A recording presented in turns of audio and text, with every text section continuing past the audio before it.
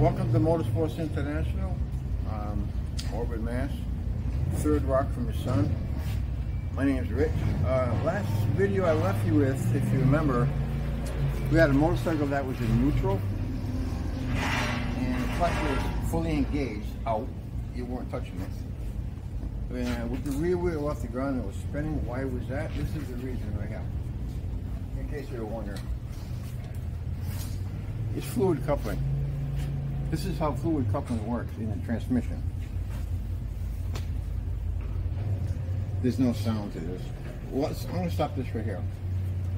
Let's say this is the input shaft of the motorcycle transmission, and this is the output shaft of the motorcycle transmission.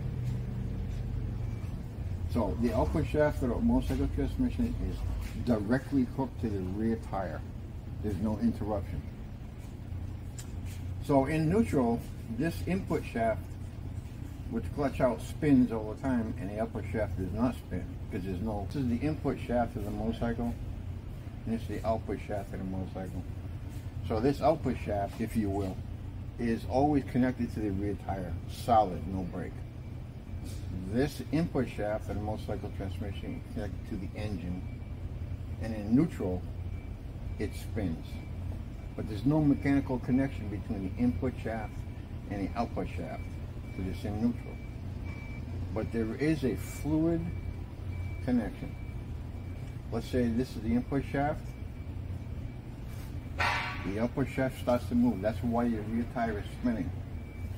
The medium in between here is the engine or transmission oil, and fluid coupling. It's not a very good fluid coupling. It's quite inefficient because this is not a design, this is a result of a design.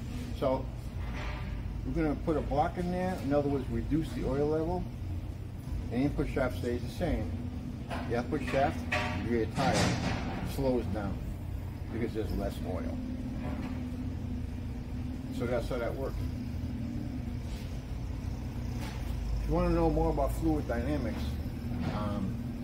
torque converters used in conventional cars like from the 60s and 70s use fluid coupling, but it's quite complex if you ever wanted to look into it with the torque converters.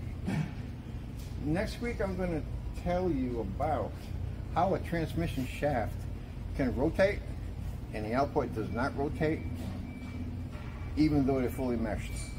I'm going to explain that next week. Talk to you guys.